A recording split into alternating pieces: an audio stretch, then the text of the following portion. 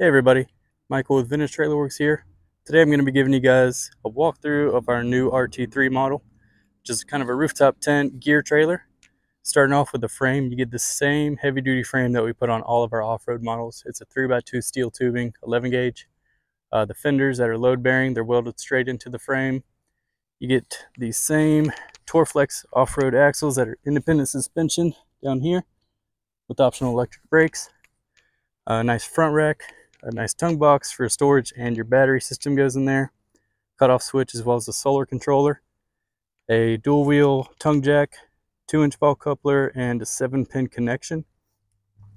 The general construction of it is the outside aluminum with a diamond tread plate on the top and front.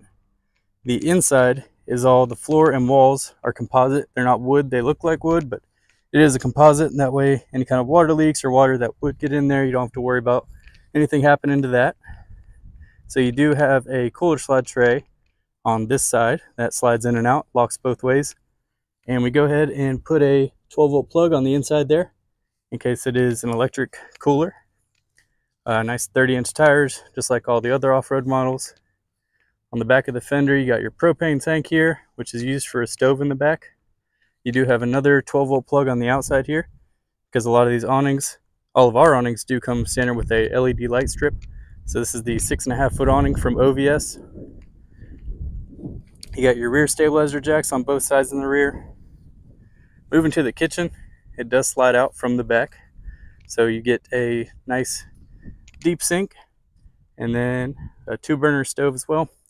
And then a nice deep storage cubby there that slides in and out. So this whole thing will slide in and shut, close, and lock up.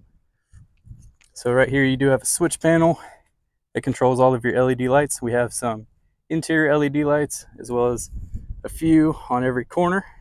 And then we put some rock lights on this unit as well.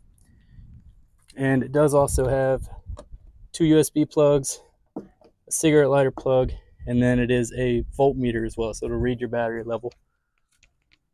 Moving over this side, you got your other stabilizer foot there, a water fill port, and on this one you do get 20 gallons of water storage. So moving inside, this one does just have a little bit of storage room because we did put a lot of these options on it that take up that space. So a lot of your plumbing and electricals over here.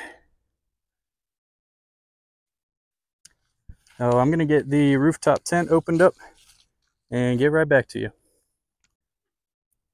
So here's the rooftop tent all opened up. This is the Overland Vehicle System Mamba 3 rooftop tent. It's about 5 feet tall at its highest point, 4.5 feet wide, and about 7 feet long, so it's a pretty good bit of room in there. It does have its own ladder that comes with it. So when you climb up in there, you got a door on this side that can close up, a door on that side that can close up, and then, or they can just be nets. You have one on the back as well, so plenty of airflow that can get through here. You got plenty of storage pockets on both sides and on the top. And it's actually not too bad. It's pretty roomy. So, and it does also have roof rack bars that can go across the top, so you don't lose out on a roof rack completely. So this is our RT3. It's the first one that we've built here. This one's about halfway optioned up. You can go as basic as you need to, or we can even pack more options than you see here. So you can put on a quote on our website at vintagetrailerworksinc.com. We'd be happy to build one for you. And I thank you all for watching.